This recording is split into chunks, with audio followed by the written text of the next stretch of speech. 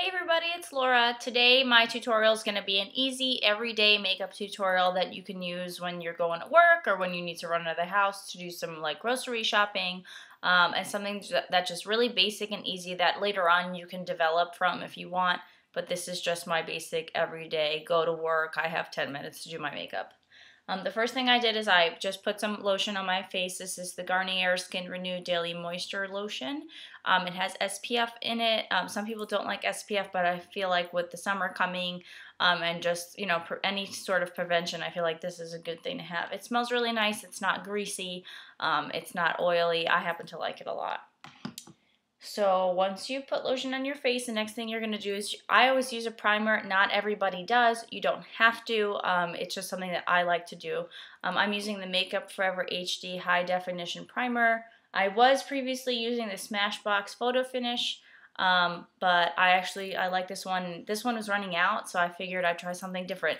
I feel like I never stick with the same things from like time to time. I always end up changing them up. So I'm going to do a pump of that. And that's just gonna, with your fingers, go everywhere. I don't really put it on my lids because I have a primer for eyeshadows. So I'm just gonna put it all over my face. It feels really silky and smooth, and it dries really quickly. So once you're done with that, I use my beauty blender to apply my foundation. Now I previously was using a stippling brush, which looks like this. I've had it. This is from MAC. It's the 107 brush. This is like 10 years old at least, and it's still in pretty good shape. I recently washed it. It's not usually this white, but I've been using my beauty blender.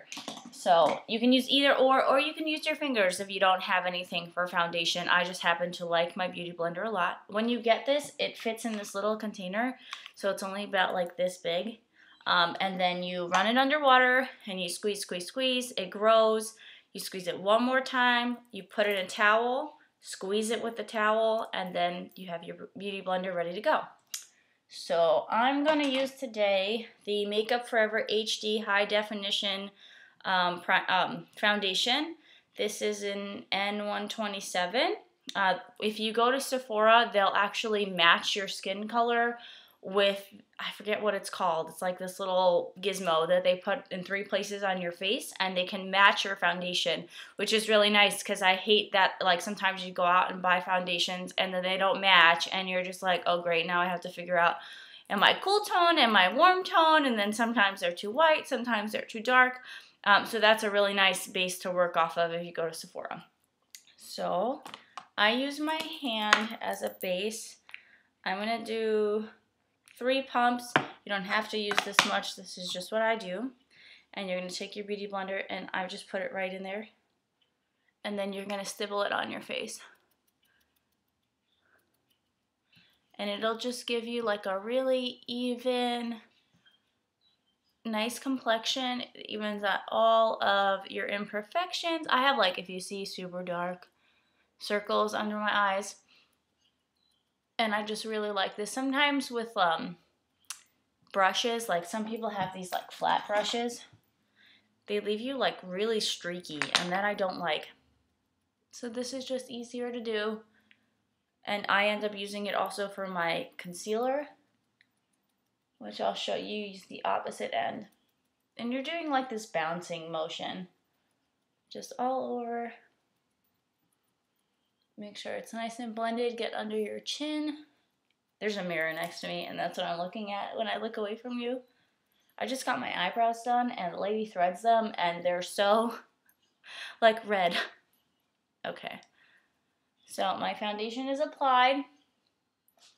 It looks like I look a little wet, and I look a little gray. I won't keep looking like that. It's also the lighting in here. It's a little yellow. Then from there, the next thing I do is I take my concealer. This is by Nars. It's Radiant Creamy Concealer in the color Custard. It's also medium 1.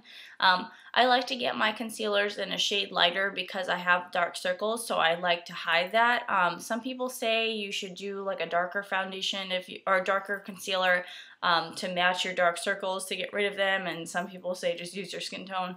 I like to go a shade lighter. So what I'm going to do is I'm going to place this sort of like a triangle. And I'm going to bring it all the way out. You see?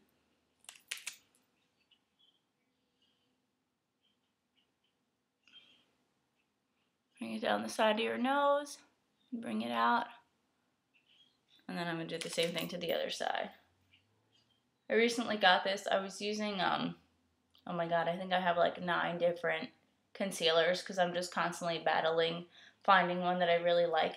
But I was using Smashbox High Definition Concealer. This one's okay.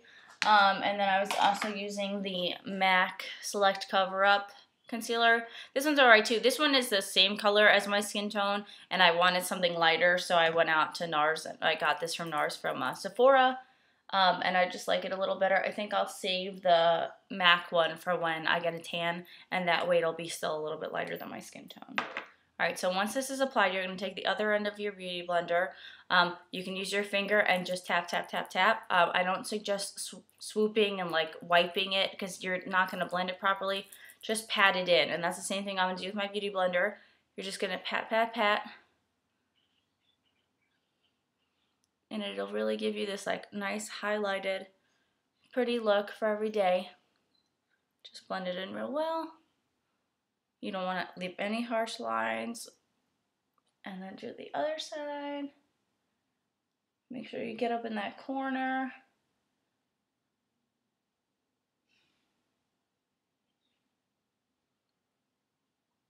And then always make sure that you do all of your cream things before you do any of your powders, because once you do a powder, nothing cream will go on properly and it'll kind of look off.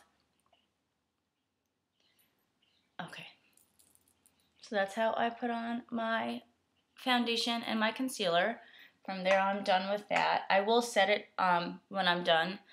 For whatever reason, I really like to put on my blush before I set it because I feel like, I don't know, sometimes if I set it too far down and the blush doesn't go on right, it's really strange. So what I'm going to do to give myself a little bit of color and contour, I'm going to use the MAC Mineralize Skinfinish powder in medium dark. This is darker than my skin color. I bought it originally when I was tan, and now it just kind of works for like an everyday color. I have this big fluffy brush. It's from Sephora. It's the Pro Flawless, my phone's ringing, number 40, I want to say. And I'm going to take this and just work it in. And then you're going to put it from your ear to your corner of your mouth. You're just going to kind of buff it in. You don't have to be real even with it. You don't have to be real like perfect with it because we're not really doing a contouring. It's just giving me a little color so you don't look so washed out. Do it to the other side. And it's almost like barely there. It's really just a little bit of color. It's not too much. And then I'll go on the top of my forehead and underneath my chin. And it's just giving me a little bit of color. I wish the light in this room was not so yellow, but unfortunately it is.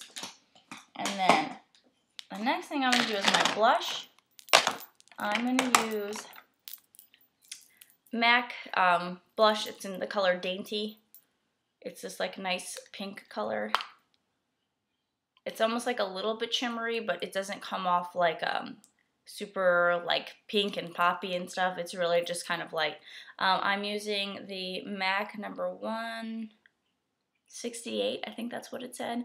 It's kind of like an angled brush, fluffy brush. And I'm just going to put that here. And you're going to start at the apples of your cheeks and work it back into that corner, the corner from like where the top of your ear was. So I just kind of do one of these and work it in there. You just want a little bit of color, not too much. And then the same to the other side. Start at the apple of your cheek and then work it in.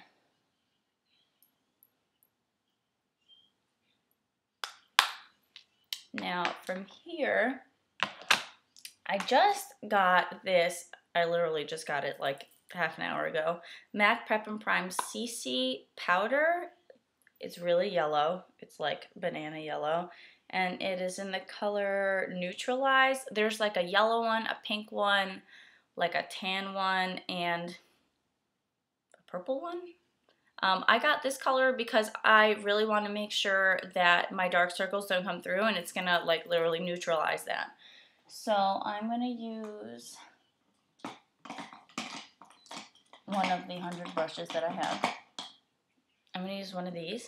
I'm just going to work it in. I hope this works because I've never used it before. And I'm just going to tap it in. And this is going to be my setting powder too. I do have the MAC Prep+Prime. It's the transparent powder. If you can read that. I usually use that, but I wanted to try this because I really want something that's going to neutralize my dark circles. So you just press that in. And then do it on the other side. Tap, tap, tap. I don't really swipe too much, I feel like. I try to really just tap all the powders in. And then you could do it in your T-zone too, if you want to set it. Since this is a yellow color, I feel like it's a little brightening, which is really nice. And then I'm going to do my eyebrows. Now I have two different things for my eyebrows. And you can use either one, or you can literally just use an eyeshadow that is the same color as your hair. So if you have like a dark brown, or if you're blonde, if you have like a lighter yellow tone, you can use that too. I have this Smashbox Brow Tech. It comes with, you can tell what I use and what I don't use. It comes with the two colors. This is in the dark brown, and then, so this is the light, the dark, and then this is some kind of like glue. I don't really know. I guess it's supposed to like keep it on, but it makes your eyebrows look so fake. So I really don't like that about it, so I don't even use that. And then I also have the MAC, it's called Stud Eyebrow Crayon. Looks like this. It's like super skinny. And when you open it up, it looks like this. And that's really all it is. And you can use either or. I've been using both. But what you want to do is you want to get in there and line your eyebrow really lightly. You don't want to make it too dark. You're not pressing too hard. And then you're going to do the top. Kind of follow the natural shape. And then lightly, just little lines, fill in your eyebrows.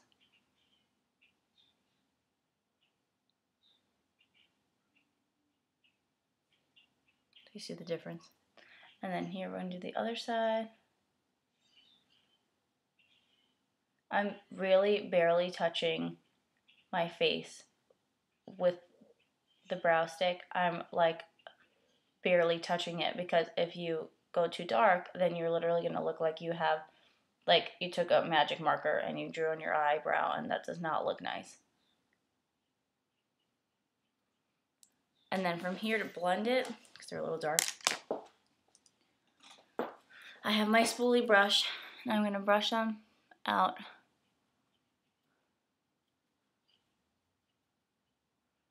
The other side.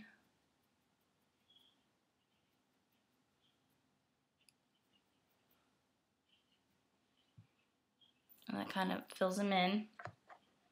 I don't do too much like shaping. Some people like do serious like shaping and stuff, but I feel like that's so unnatural. No one's eyebrows look like that, so that's a little ridiculous to me.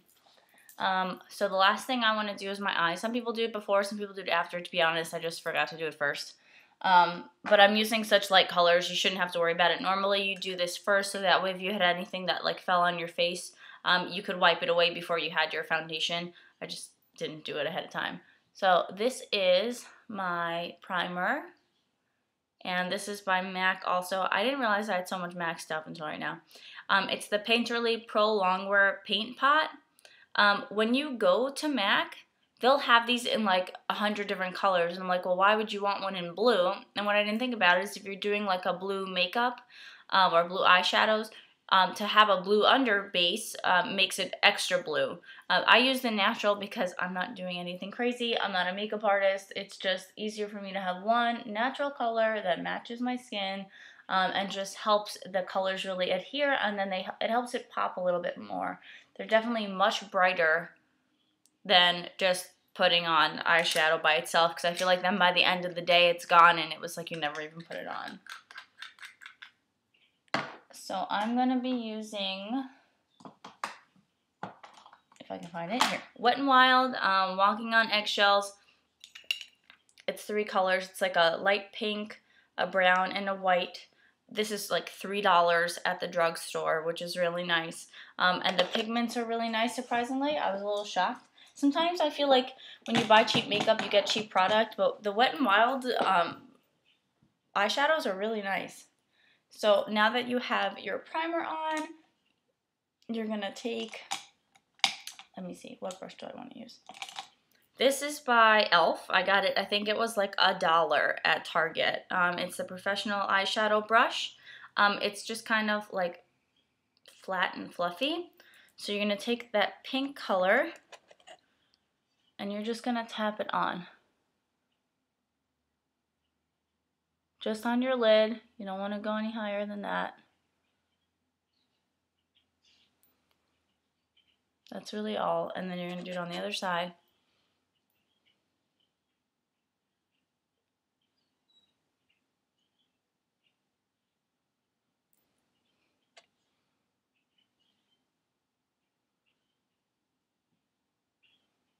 And then from there, we're going to do our crease color, which is going to be that brown. What's that brown color? The center color. I just did the bottom one for the lid, and this is going to be for the brow. And it actually says it on there when you buy them. So you're just going to put a little bit of that product on. And then from the corner, you're just going to kind of go this way and go up into your crease. And it's going to look like that. I use a different brush to blend it. I don't know why. It's just the way I've been doing it forever. So you put that on. And then I'm going to take a fluffier brush. This is by Sonia Kashuk Tools number 08. This is also from Target. I think it was like $10. You're going to use that and you're going to really blend it up.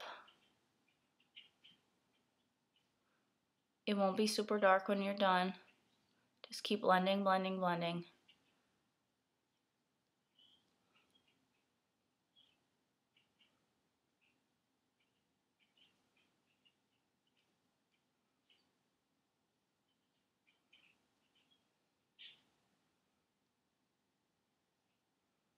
Now, you don't have to go this high if you don't want to. If you want to, you can. It's just the way that I like to do it, because by the time you put on your eyeliner and your mascara, I feel like otherwise it looks like too hidden. If you only like do right in your lid, it's like it's not even there. Then you might as well just do one color and put on your eyeliner and leave it be.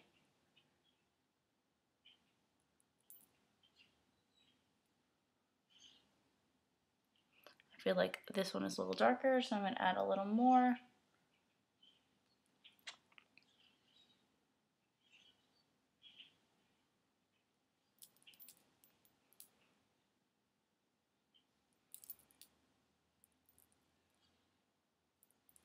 Okay, and that's all you're going to do for eyeshadow. Remember, this is just like an everyday easy tutorial.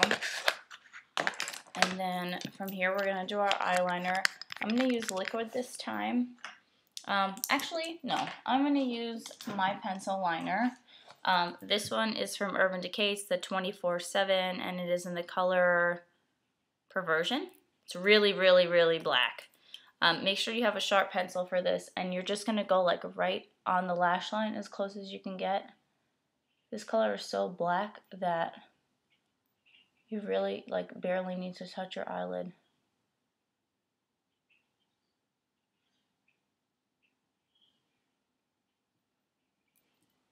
See? Here's the other side.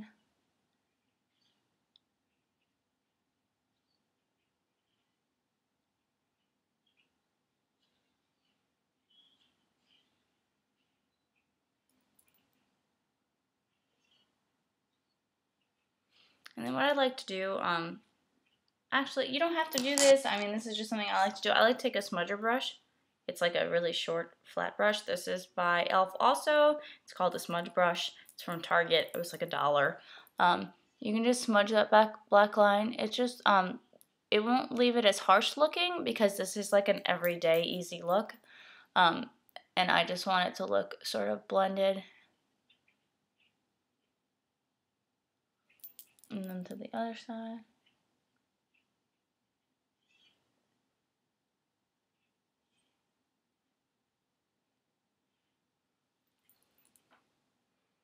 That's all you're doing.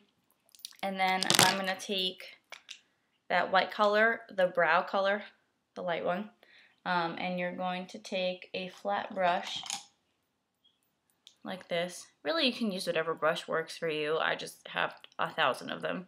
And you're just going to put a little bit of that lining your brow. And you want to blend it. You don't want it to look too harsh. And you really just need a little bit of color. You're just going right under your brow. Then if you want, you can go in and do the crease of your eye. And that's just going to open it up a little bit more, and your eyes just look a little bit wider. Alright, we're almost done. The last thing we're going to do is we're going to put on our mascara. This is the They're Real by Benefit. I didn't put any black on the bottom of my lid because especially for every day, sometimes black tends to run. I've tried a bunch of different products, and I just like the top lid. I feel like it's just a little more casual. And if you do the bottom line in black, it tends to make your eyes look a little closed. And this is so black. This is the best mascara ever. So we're just gonna... Ow, don't poke your eye like I just did.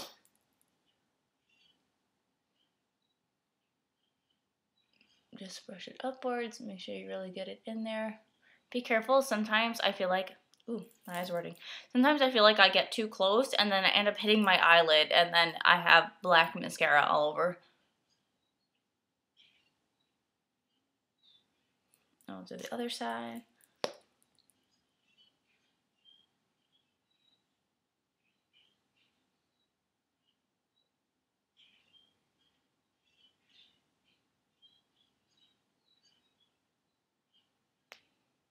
And then I'm just going to lightly do the bottom lashes. Just feel like it ends up with so much powder on them that sometimes they like disappear.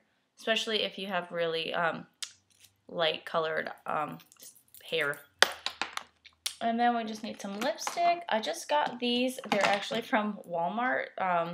They're the Flower by Drew Barrymore. They're really nice. I'm actually like pleasantly surprised of how nice they were. This color is the Tender Tuberose. It's kind of like a darker pink. It's not really red. It's like berry.